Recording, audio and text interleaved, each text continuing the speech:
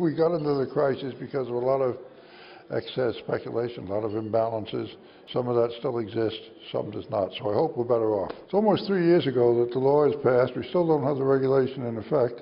And however complicated you might argue the regulation is, and I don't think they should make it all that complicated, why are we sitting here 3 years later and have no regulation? There's too many agencies, all of which have a particular point of view, and it tends to get to the lowest common denominator, which in this case will sometimes mean maybe more detail than is necessary.